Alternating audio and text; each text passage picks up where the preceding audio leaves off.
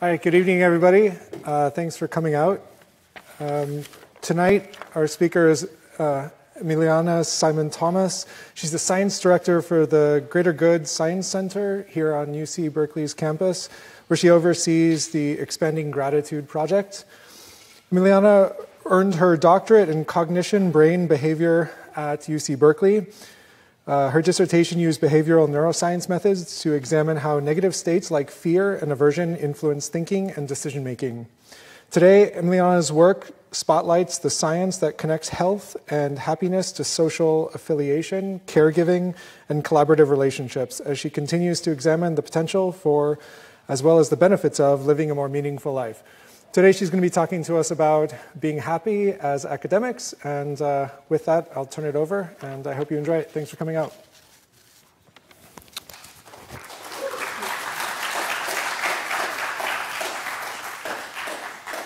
This one. Can you guys hear me in this mic? Is it working? Okay. I wish I had some sort of telescope.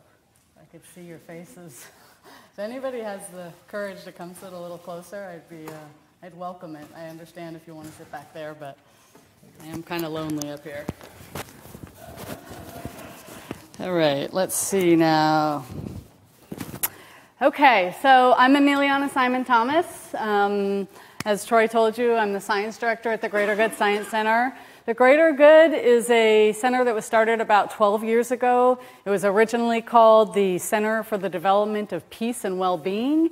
It was started by some wealthy donors who thought we need to do a little bit more to try to understand how to get people to flourish and how to help them get along. Like where is that science and where is that information? And today we've got a healthy, smallish staff, but we're still doing the work, which is tracking the cutting-edge science in these areas. We write about it on our website. We write articles. We also have experts in the field write articles that are also featured on our site. If you haven't visited it, thegreatergood.berkeley.edu, check it out. We also have events where we have a whole day with a particular expert in the field, and people learn about their science and how, particularly how to apply it. Troy told you that I was running a project called Expanding Gratitude, and indeed, over the past 5 years, we've been trying to support and translate for the popular audience research that shows how beneficial gratitude can be for health and well-being, and this is an exciting and growing science. So why happiness? Well, frankly, happiness got kind of some popular appeal in the past 2 or 3 years.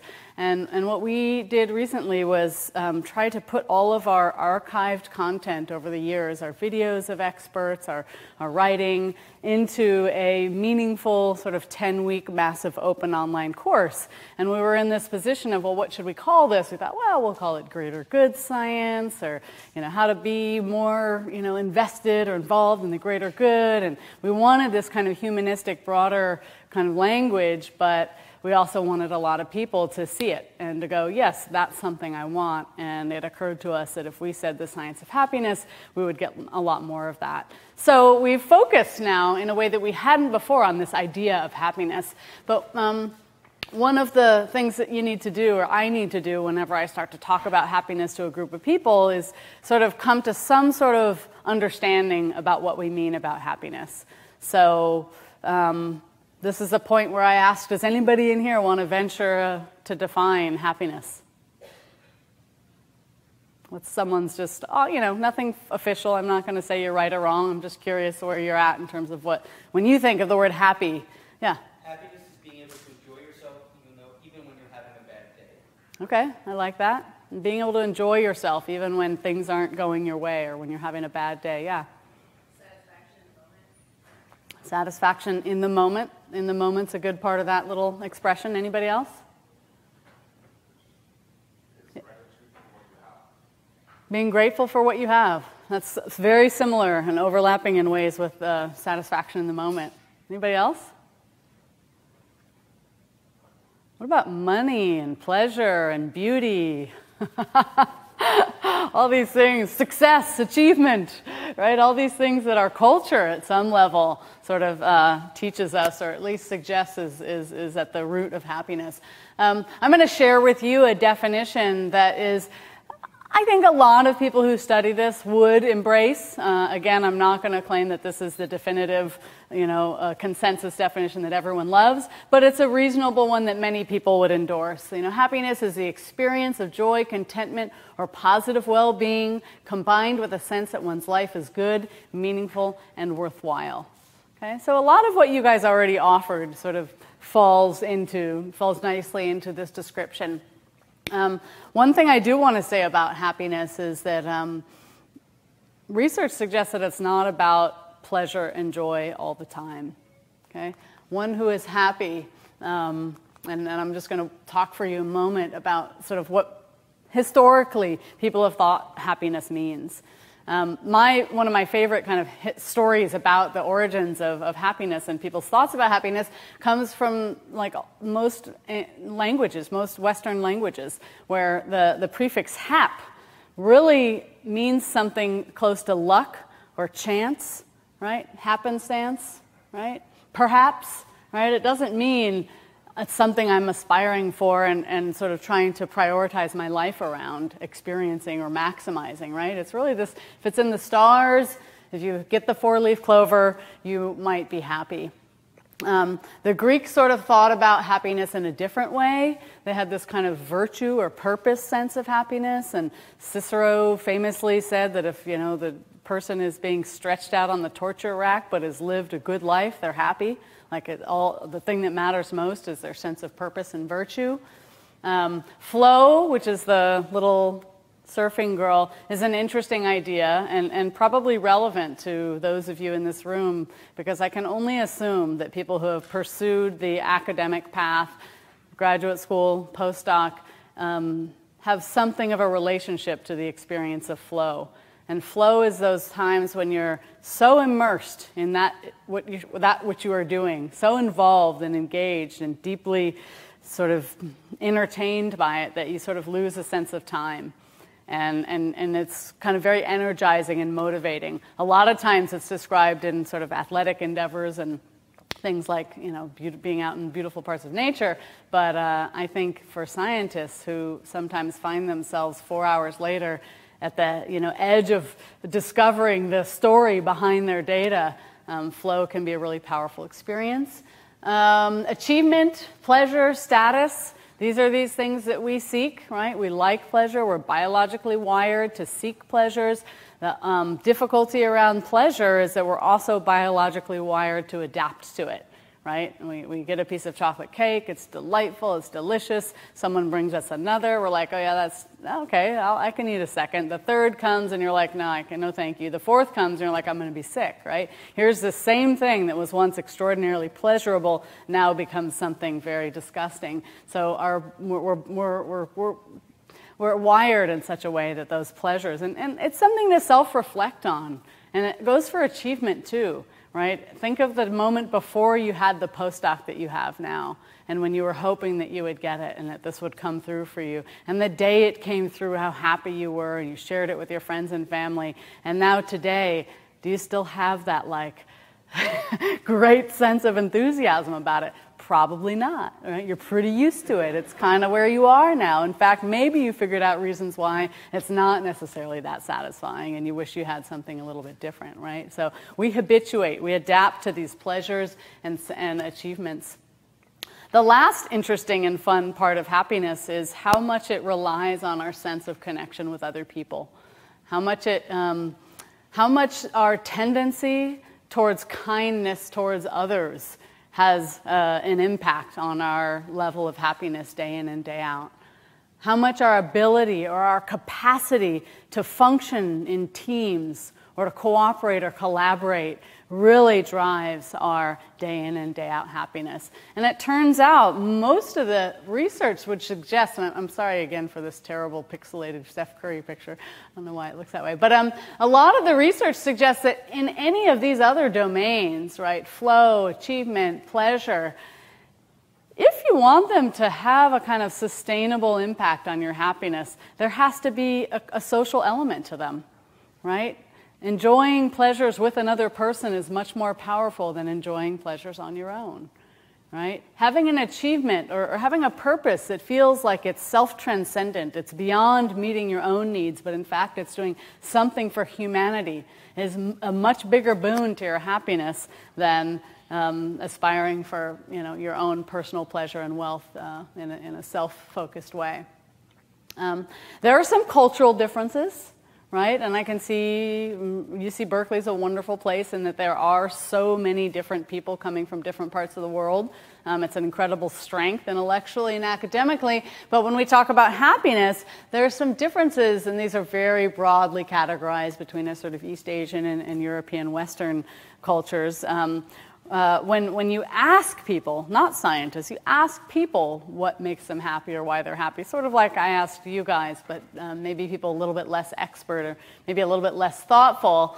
Happiness is usually about these kind of high arousal, positive emotional moments like enthusiasm, joy, right? These moments where everything just seems to be perfect and your body and mind feel just complete joy. In the East Asian cultures, happiness seems to have a little bit more of a relational orientation.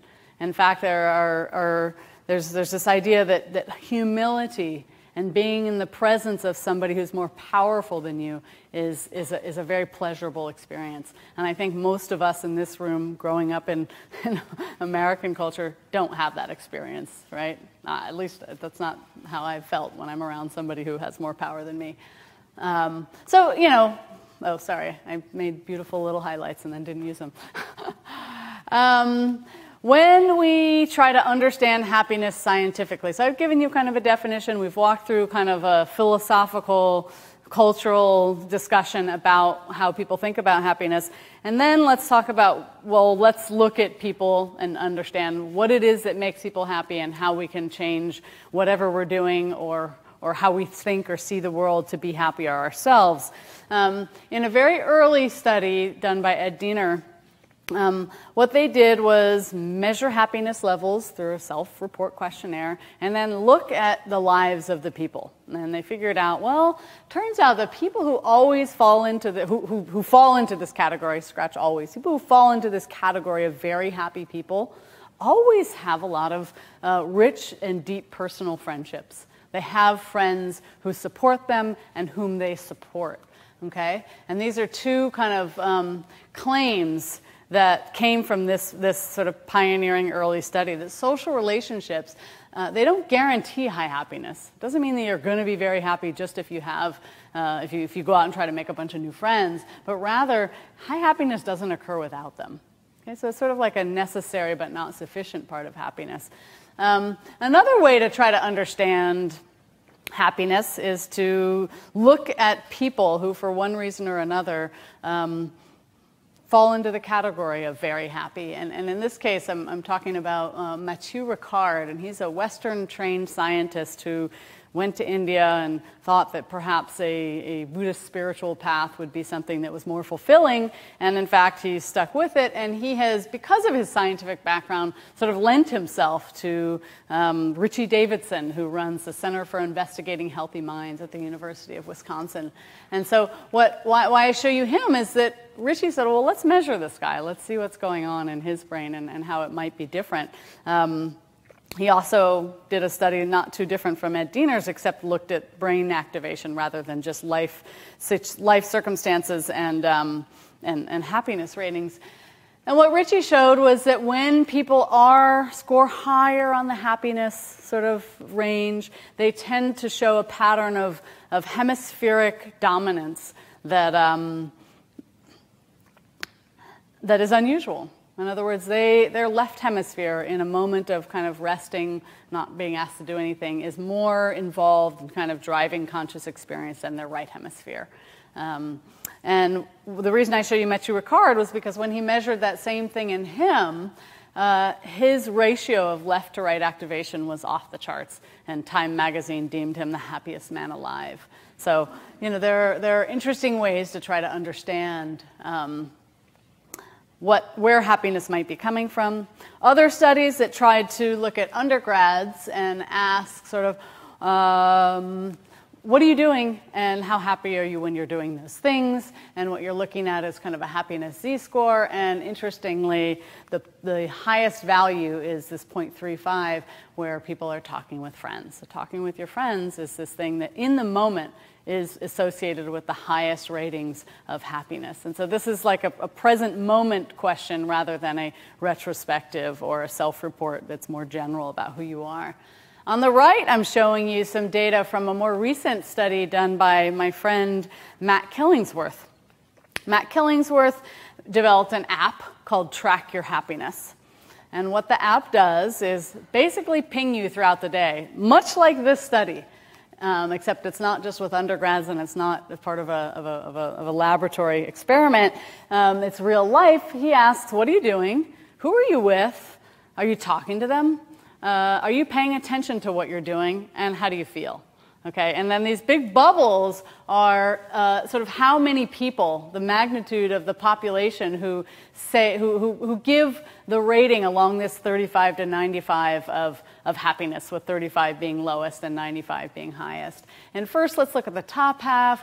A lot of people don't necessarily rate rest and sleep as particularly high on the happiness. Working, pretty low. Being on your home computer, pretty low. I'm not sure how he got people to answer this question, but evidently intimate relations is something that scores high on the happiness chart. The second half of this plot on the bottom is really interesting and pertains to what the young woman in red said earlier, which is feeling good in the moment. One of the questions Matt asks, or not him, but his app asks is, are you thinking about what you're doing, or are you thinking about something else? And he calls thinking about something else mind wandering. And he thinks about what you're doing as not mind wandering. And if you're thinking about something else, he asks further, are you thinking about something else fun? Like, are you sort of fantasizing about your vacation that you're going to take in a week? Or are you thinking about something unpleasant, like how badly you fear you're going to do on your exam, or how crappy your analysis turned out when you thought it was going to be really good, or how much you think people might not like you, or things like that. And it turns out when people are engaged in the thing I just sort of tried to exemplify, they're rating themselves as pretty unhappy, okay?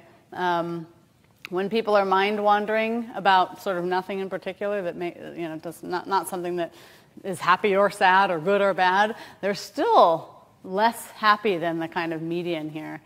And when people are pleasantly mind-wandering, it's not necessarily a disservice to their well-being, but when people are not mind-wandering at all, in other words, when they're present, when they're paying attention to what they're doing right then and there, you're going to have the most robust experience of pleasantness, of happiness, of goodness in that moment. So the take-home is, one, these things down here tend to be more social. These things up here tend to be less social, and these things over here are not present, right? Not focusing on what you're doing. And these things, with the exception of the pleasant mind wandering, are focused, right? Are focused on the present moment, are being present in what you're doing. I don't know why I'm showing it. So then the question is based on these sort of simple observations about happiness, what kinds of things feed into it, where it's coming from, what kinds of qualities people have, is there a possibility that people can change their happiness levels? And there's a lot of kind of rumors and ideas about that, from the extreme of no, I'm genetically, biologically who I am, and this is just, take me or leave me, to the sort of very far extreme, neuroplasticity, we can become whoever we want by doing whatever we want. And both of those are probably a little bit wrong. We're somewhere closer to the middle.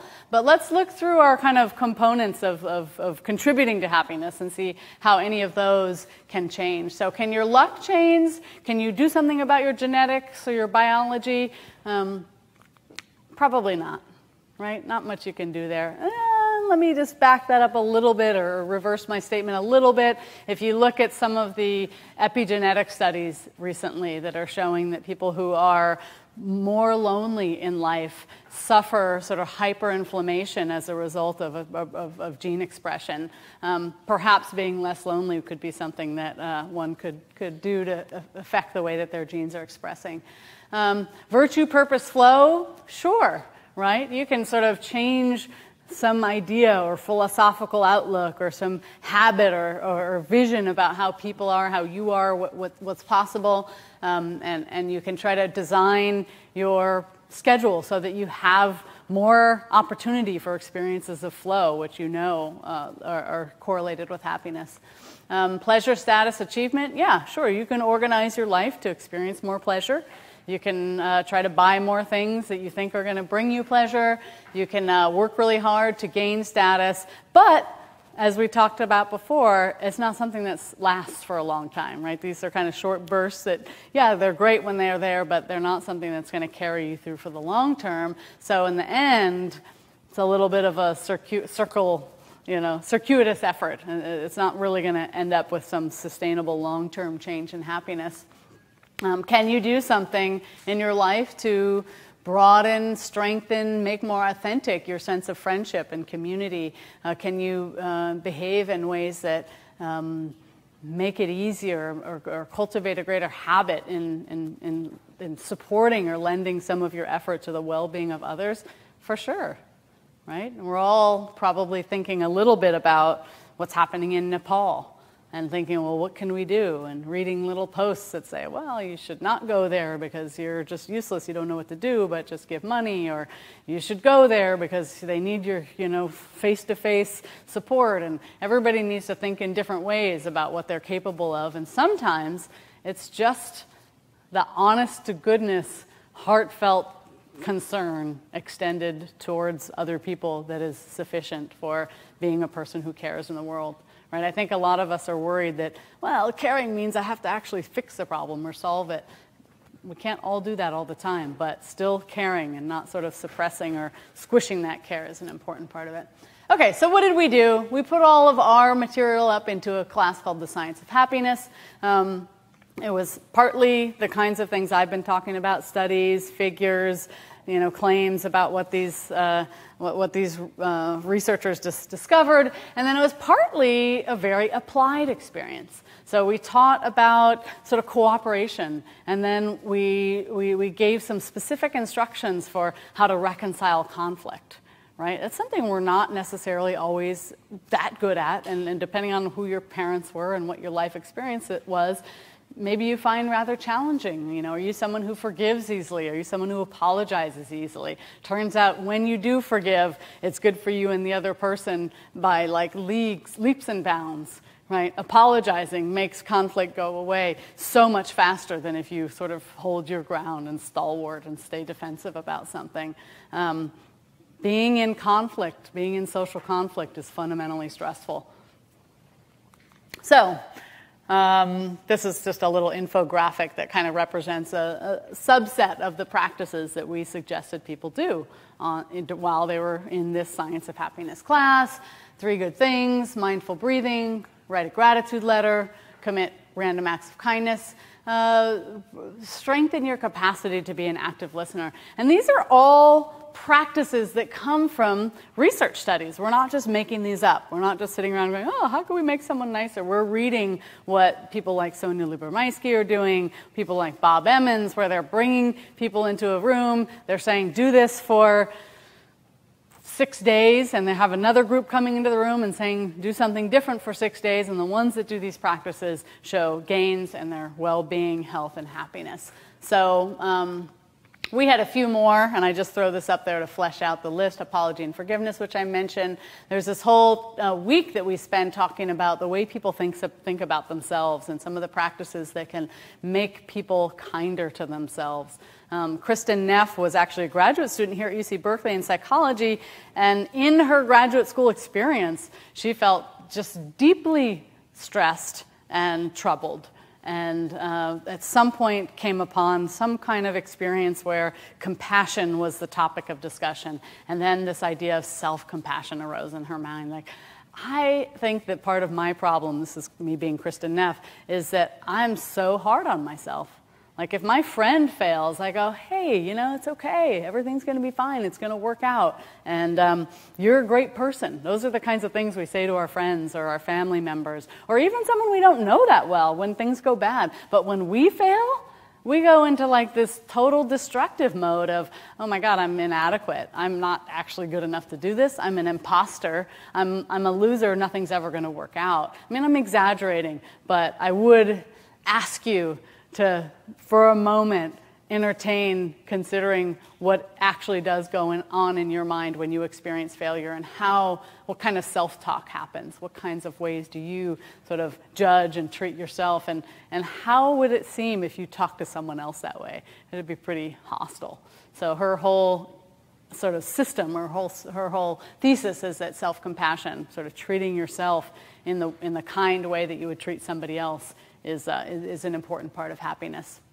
Dacher Keltner, who is my colleague and co-instructor for the course, is doing this really wonderful cutting-edge research on awe, right? Awe, this emotional experience that happens when we're in the presence of something much bigger than ourselves, something that sort of challenges our expectations about the world. Turns out, bring students into the eucalyptus grove over by the Life Sciences building, and you have them look up at the trees for a minute, and you have another group look up at the building for a minute, and then you ask them questions afterwards. The ones who looked up in the trees are more generous, more cooperative. You ask them how much money they want on a sliding scale. They ask for less, right? They're just much more generous and humble in the wake of this experience of awe. And it's a fun and interesting new territory. So we wanted to know, of course, were we having any impact, right? We're teaching these people the science. We're teaching people these skills, these specific practices, and asking them to do them. And we then also asked them once a week to check in. And we said, look at each of these faces. And we got an illustrator from Pixar to draw these for us based on Darwin's descriptions of the facial configuration of sort of some universal human emotions. And we asked this question, right? To what extent does each one of these, and we didn't show them all at once, it was this one first or whatever random order they appeared in each week. And they said, lately, not at all to very much, right? And what we wanted to do was map out, you know, did a person's sort of relative frequency of the more positive emotions, and this one's supposed to be kind of like a tender, loving expression. This is an amused expression. This is sort of an interested, you know, expression, or these more destructive emotional states, right? Fear, anger, sadness. Does the sort of relative frequency of each of these change as a result of being in the course?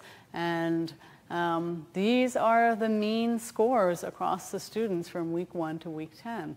So we're showing this like measurable quantitative increase in people's willingness to say that they felt these good positive things that are kind of more pro-social. Pro-social means that sort of concern with the well-being or the wellness of another person versus and a relative decrease in the kinds of emotions that aren't characteristic of happiness. So you don't usually say you're feeling angry and happy at the same time.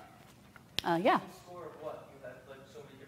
Yeah, so we calculated one number based on the sum of the positive emotions minus the sum of the negative emotions, and then we sort of normalized it to fall on a 0 to 1 scale so that it would fit into the course progress bar along with people's, you know, problem sets and exam scores. So it looks like a 60 and, you know, not a 4 or something that doesn't scale the same way. So great question. Just a little mathematical transformation. We also asked people to go to a link and fill out some surveys that are standard happiness questionnaires in the psychology literature. And what you're looking at is subjective happiness. And here's an example of the kind of questions you might see. In general, I consider myself not to a very happy person. The first 4.45 bar is before the course. The 5.1 is after. And the 5.11 is 3 months later. So we pinged them 3 months later just to see, like, okay, so people did this, now they feel like happiness is valuable. Are they just saying it, or is this something that we can count on as kind of a lasting impact? We asked them about psychological well-being, and we used a subscale that was called the flourishing scale. I'm a good person and live a good life. In significant increases again. We also asked about stress, which went down over the course of before and after the course and then stayed down 3 months later. And we asked about loneliness. So we felt pretty good.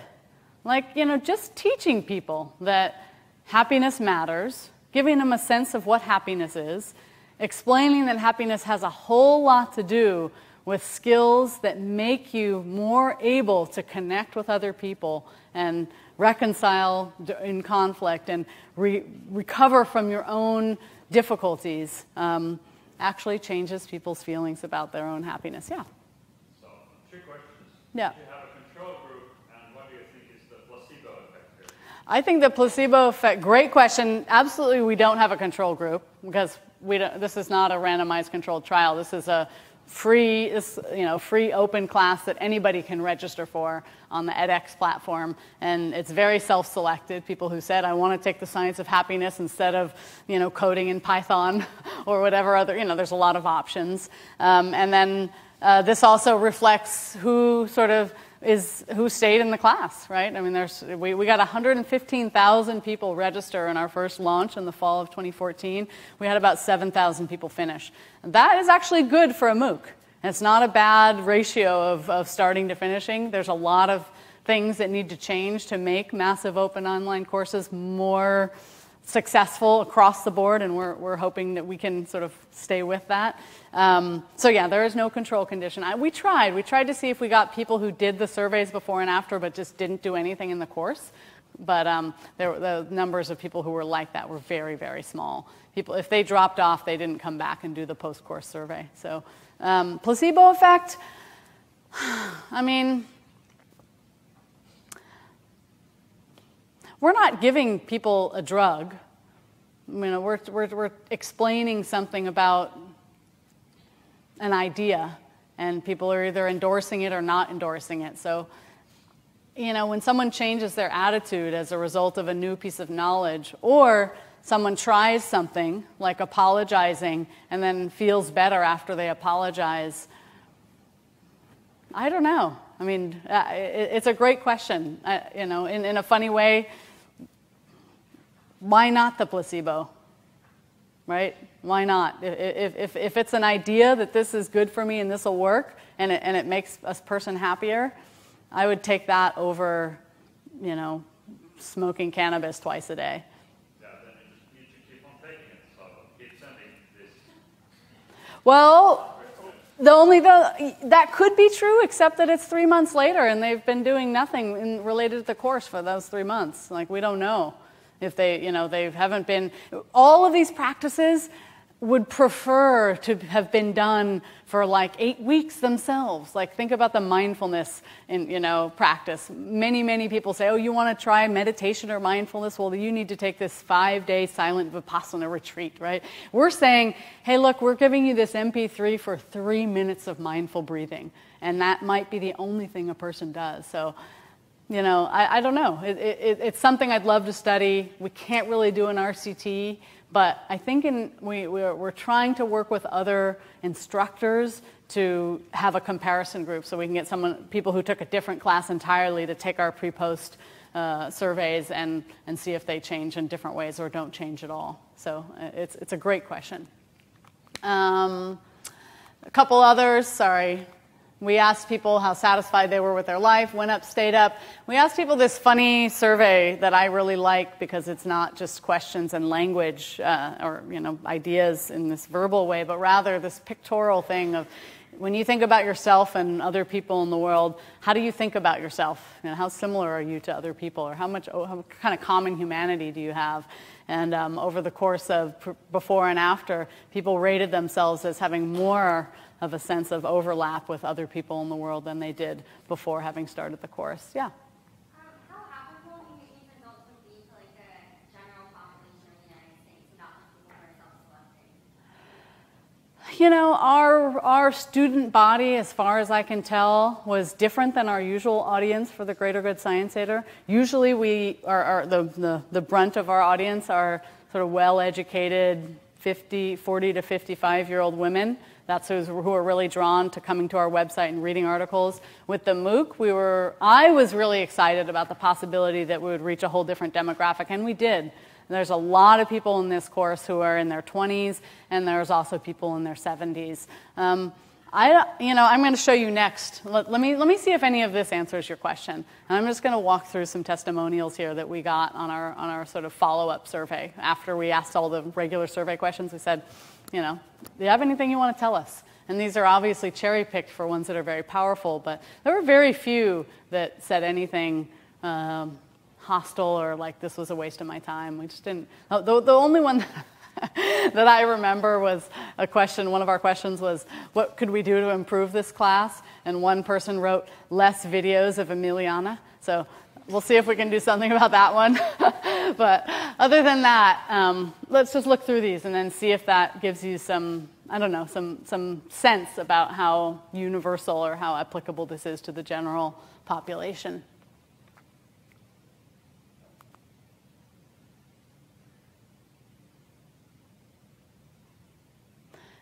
And you can tell by some of the language here that these aren't native English speakers, right?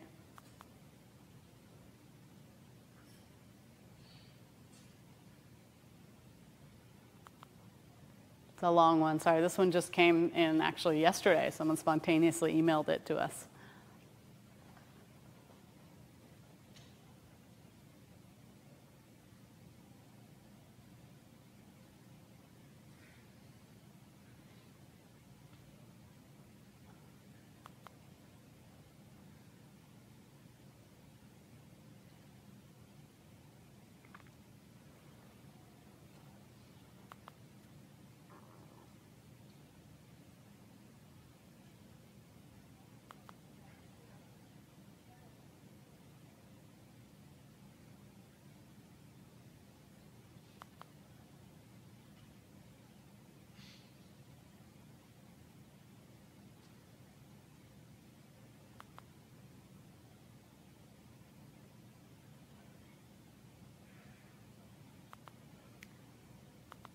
Okay, so that was sort of a shameless appeal to your emotions and connecting with just random people in the class who shared their feelings and thoughts about how its potential and its impact on them. My feeling is that there is no selection here. If somebody is interested, I don't think you could force this material on someone. I don't think you could say this is required of you, you have to do it. But I do think if somebody wants to try, then it's likely to provide some significant measurable benefit. I'm losing track of time because I don't have a clock in here. So is it 6:40? Is that what time it is? And I have till 7? Okay, great. I'm doing okay. So can I change my happiness? This is the average person, right? Not the person necessarily who already is interested in these ideas, who already thinks about common humanity, who already has the random acts of kindness bumper sticker on their car. What is it that I could do? One of the first things, and I just spoke last Friday at the California Psychological Association's convention in San Diego, and they wanted me to spend the whole time talking about mindfulness. And I was glad to do that because in many ways mindfulness is sort of a launching point, right, for thinking about, well, maybe I don't want to change my happiness because I don't really have a hold or have much purchase on how happy I am. Like, I'm just kind of going through the motions. I got my schedule laid out. Here's what I do each day. I don't know if I feel good or bad. I don't really think about it. Yeah, some moments are pleasant and some moments are very frustrating, but am I happy? I don't know. Right? So I think that the first sort of enterprise in thinking this through, if it does appeal to you, is, well, are you happy? Do you feel like, in general, you have an easy time and readily feel positive emotions like gratitude or compassion or affection or enjoyment or laughter? Right? Do those come to you pretty easily? And when you do suffer difficult moments, do they stick for a long time, or do you kind of recover from them quickly? The science of emotions suggests that emotions shouldn't last very long. They're pretty quick little kind of indicator processes. You feel a sense of affiliation, and it changes your motivation to approach somebody. You feel a sense of anger, and it changes your physiology and your motivation to sort of resolve a problem or something that's blocking your goals, or to deal with something that is perhaps challenging you in a way that's frustrating. It's not supposed to be anger for an hour, right? Anger kind of happens, and then you use it to go resolve the injustice, deal with it. So the question is do you have that? Do you have a sense of meaning and purpose, right? And if you don't, right, if you're sort of questioning yourself, that's a really neat place to start, right? Look in, introspect, watch your mind, see how present you are day in and day out, see how easy it is to be joyful, how easily you feel sort of affection and kindness towards other people versus jealousy, frustration, irritation, these other kind of really easy habits that we develop in our lives as a consequence of whatever's happened, right? Whatever perhaps it's how our parents behaved, or perhaps it's any number of other things that can sort of stick into these habits for how we behave. So the first step really is kind of looking inward and seeing where we're starting from. And when we have that kind of basis, okay, now I know I'm not very forgiving. I'm kind of angry, and I stay angry for a long time. And I'm afraid to forgive people because it's going to challenge my sense of strength or who I am. So think about that, and then look at the science and go, maybe it's better if I just sort of try this, even if it's really hard. Right? Let's just try forgiving someone and then see that it's beneficial, that it does lead to an improvement in my well-being. And then you can let the kind of natural reinforcement process happen. When you do something and it ends up being pleasurable, it's a lot easier to do it the second time. So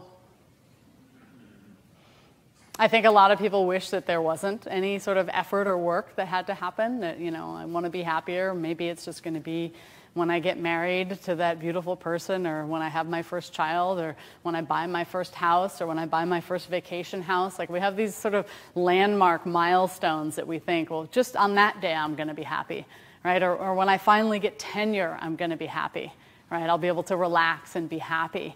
Right? And again, I've hoped that I've convinced you at some level that no, the day you get tenure, you will be happy that day, but a week, 2 weeks, 3 months later, you're going to be just the same way that you are today.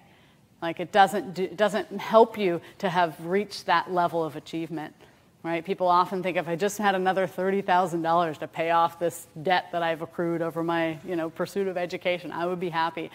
It's just not true. Other things filter in, and people tend to maintain the same set point unless they sort of change something more deep about how they see the world, who they interact with, and how their meaning is tied to something that's self-transcendent.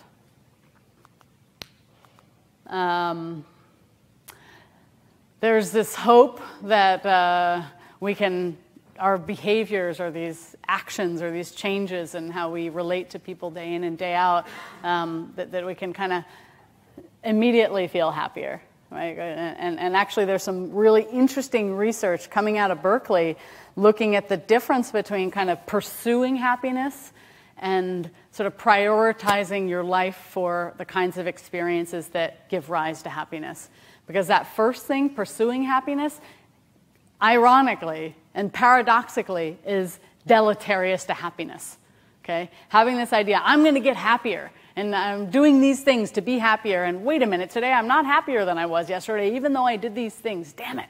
Right? That is not good for happiness. Or I'm trying to be happy as her, and she's happier than me all the time, even though I'm trying to be happy. Social comparison, really bad for happiness, right? So this idea that you should pursue happiness and try to strive for it is actually something to avoid. Rather, understanding what it is in your life that actually makes you happy, and then trying to schedule or organize your time and your experiences so that you have those kinds of experiences, so you have moments of flow, so that you spend time with people that you feel happy around, that you feel supported and connected with, right? So that you go out into nature and experience awe with other people, so that you're mindful and present in the moments of your day in and day out experience. Doing that kind of stuff does boost happiness. But thinking, I just want to be happier, and trying to strive in that way actually isn't necessarily happy. So I just want to kind of give you a little bit of some of the biology and scientific thinking behind why some of these practices might actually change something about your experience day in and day out. And this is a little bit loose. This isn't a perfect scientific statement, but is kind of well, we know what kinds of psychological things happen when you do something like 3 good things or random acts of kindness. And we know from some studies that have encouraged people to be charitable or to support others that what happens is that we upregulate dopamine reward circuitry. Okay, so that when there's a science publication in 2009 by William Harbaugh at University of Oregon, where he made people, and this is kind of I don't know, it's been like 2 weeks since we all paid taxes, unless you all paid them way earlier. People who had to, it was mandatory, they had to pay part of what they earned while they were doing this little computer game inside of a brain scanner. Actually showed reward activation in their reward circuits when they were giving money to others that was very similar to the reward activation they showed when they were earning money themselves. Other studies on cooperation have shown that when you win a game and you get $10, that's the sort of amount, you have a certain level of reward activation. This is the nucleus accumbens sort of bubbling up in dopamine. That's great. If you win that same amount, $10, by playing a game cooperatively, you win 10 and somebody else wins 10, and you guys have cooperated in order to win and earn that $10, you have a stronger engagement of that reward circuitry. So these behaviors, there's this kind of like bottom-up approach. If you just go out and do things, even if they don't necessarily come naturally, like the 3 good things is really just an exercise in appreciation and positive emotional experience. Like just reflecting on the good things in your life sort of just gets your goodness processing biological systems to work more. And as they work more, they become more, the threshold for them working on any given moment is lower, and so they're more likely to work. Warm glow experiences, once again, are these moments where you actually feel something warm and pleasurable in the moment of providing support to someone else. There's a wonderful study from UCLA. Naomi Eisenberger and Tristan Inagaki put people into a scanner. Their partner was outside of the scanner. The person in the scanner got to hold on to the partner outside of the scanner's arm. The fingers of the person whose arm was being held was getting shocked at a painful level. And the person in the scanner was told, well, you can like hold their arm in a way that is like supportive. Like, I'm here. I know you're getting shocked and I'm supporting you. Or you can hold their arm just kind of passively, or you can hold onto a ball. And what they showed was that support lending arm holding experience, again, they tried to control for the physical, sensations. The support holding was associated uniquely with activation in the reward circuitry. So giving other people support, knowing that we're contributing to the well-being of others, activates our reward circuitry. So that's one idea. Oh, this is another really fun body of work. Elizabeth Dunn, Mike Norton. This is related to the article that I gave Troy and suggested that you guys read. I don't know if anybody did, but it's a really neat body of work that looks at how sort of the extent to which you give to others has a systematic influence on your sense of well-being. And around the world, what they've done is looked at the relationship between pro-social spending and well-being, and pretty much everywhere you look, except for a few countries where there's probably some significant suffering as a consequence of strife and war or other challenges to human comfort, there's a positive relationship. The more people spend on others, the more they commit some of their own resources to other people, the better off they are. Okay, around the world. The original study was Elizabeth Dunn taking you half of the room, you get $20. You half of the room, you get $20. I'm going to test your happiness before you do anything. You go spend it on yourself. You go spend it on other people. Come back, test your happiness again. The ones who spend it on other people are systematically happier than the people who went out and spent that $20 on themselves. So these are ideas that we don't think of because we're watching things and hearing stories about how great it is to accumulate lots and lots of wealth and resources for ourselves, right? And we're not being given these same narratives about how important it is to be generous and share what you have and invest in the welfare of others. Active listening, apology, and forgiveness. These practices all really tap into these basic systems we have that are dedicated to empathizing, right? To feeling something when somebody else is emoting or expressing towards us, right? We have dedicated systems in our insula, in our midline between the hemispheres, the cortex sitting between the hemispheres, that is really sensitive to experiences that are sort of solicited by other people. Like we're dedicated, parts of our nervous system are dedicated to that. We also have areas in our higher cortex, the temporal parietal junction, and Rebecca Sachs has kind of pioneered this work that is dedicated to social understanding. So there's one area that's involved in, I feel something like physically when you emote in my presence, like I feel something too. And the other area is, well, what does it mean? And why are you feeling that way? And historically in my life, when people have expressed anger in my direction, it's usually meant that, you know, their goals have been blocked or something unfair or unjust is happening. And so I'm going to assume that you're feeling something unjust has happened to you. And I'm going to ask you questions that reflect that assumption. Okay, so we have cortex dedicated to being experts in understanding other people's perspectives and being sensitive to the signals that other people sort of convey in our direction. And as we use these sorts of practices, we're really kind of exercising those systems, right? We're getting those systems, we're bringing them online, we're using them. We're using them at the expense of other systems that we might habitually use. And you know, our nervous system is a limited resource system. We can only pay attention to a certain number of things at once. And if we're really paying attention to another person and you know, focused on what they're saying, we're way less likely to be mind-wandering about the, you know, frustrating concerns that might be happening in our own lives, a kind of activity that is associated with reductions in happiness. So again, we're kind of just driving the orientation and utilization of our resources in a way that's more beneficial. Okay. I think I will finish on time. The vagus nerve. So Dacher Keltner, again, my co-instructor, has also, and I together have done work looking at how the vagus nerve relates to happiness, to being pro-social, to contentment. Vagus nerve is our 10th cranial nerve. It's got these sort of processes that go all over the body. The one that we're best at measuring at is number 4. And it is the mechanism of parasympathetic influence on the heart. So your heart rate beats at a certain kind of regular pace or rate.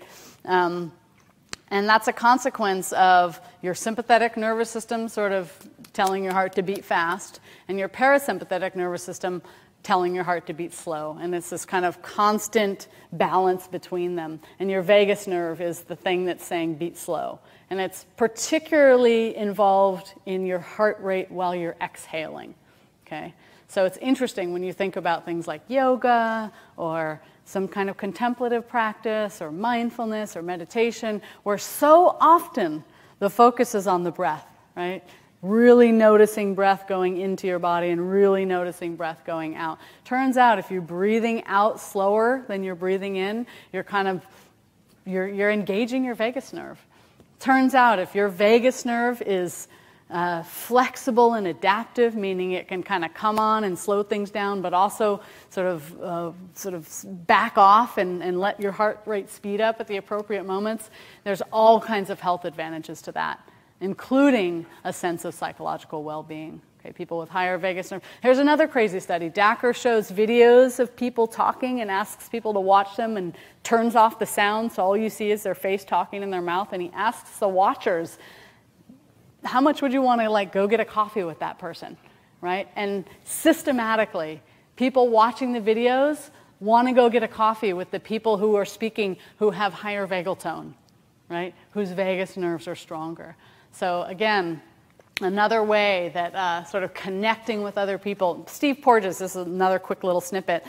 Steve Porges called the vagus, or developed something called the polyvagal theory, and suggested that all of these sort of processes, from this one that sort of helps control the movement of our vocal apparatus so that we can intonate in meaningful ways, that they're all actually in some kind of symbiotic way supporting our affiliative motivations.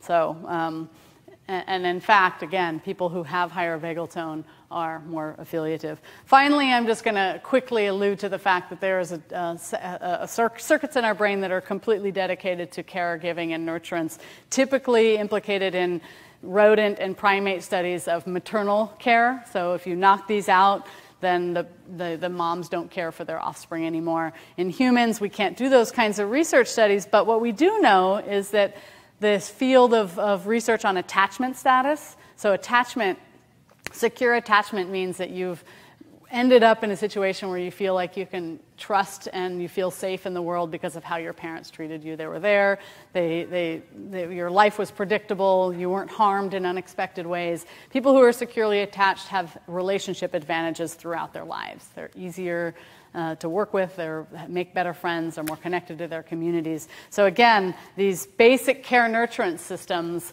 that speak in the language of oxytocin, right? Oxytocin is what's kind of pulsating through these areas. They become strengthened or more likely to be engaged through these sorts of deeper interpersonal practices. Mindful breathing, I'll spare you the details here, but essentially what you're looking at is the extent to which mindfulness or contemplative practice or inner reflection can be a stress buffering kind of enterprise. The more you do it, the better you get at handling and recovering from stressful experiences. That's basically what the science knows now. There are all kinds of other claims about mindfulness and what it can help with, but really when you look deeply at the literature and try to find only RCTs, the systematic effect is that, yes, mindfulness buffers stress. People feel less stressed about things that are going wrong in their life when they have either for some reason are mindful or score well on a mindfulness questionnaire or do some kind of specific mindfulness or contemplative training. I wanted to show you this little video. This is kind of a fun one about what gratitude and awe seem to combat. Let's see if it works.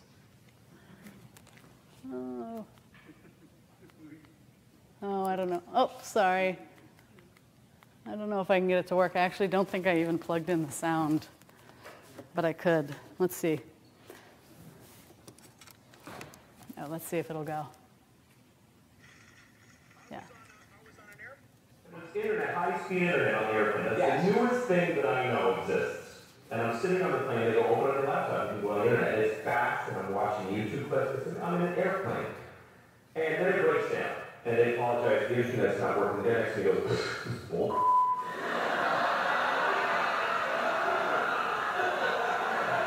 Like how quickly the world owes him something he knew existed only 10 seconds ago.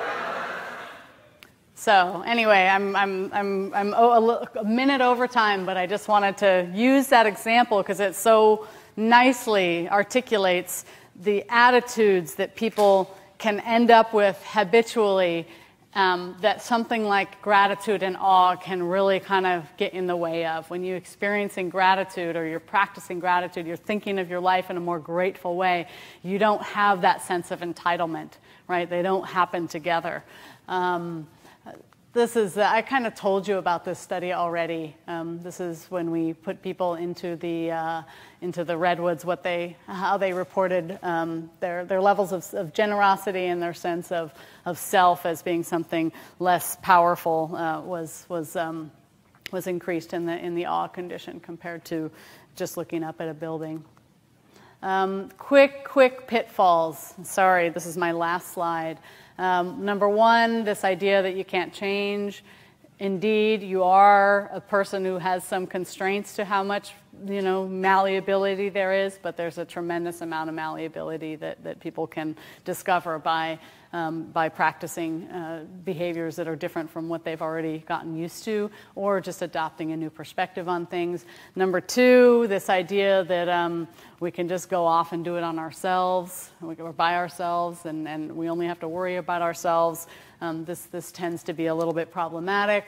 We've already talked about this kind of grass is always greener, right? When we're worried about how what we have now isn't good enough because somebody else has something better, and you get something really good, and then you see someone else has something better, and then your thing isn't good anymore. These kinds of social comparisons are really harmful and get in the way of your capacity for joy. And fear of missing out. I think this is one of the criticisms that people have about spending time on Facebook. You see everybody else's fun times, and you feel like, oh, my life is not that fun. It's really important in those moments to avoid that train of thought, because it is destructive and not really meaningful, and it's a kind of mind wandering. So thank you so much for your time. I really appreciate it, and I'm happy to hang out and answer any questions if people have more.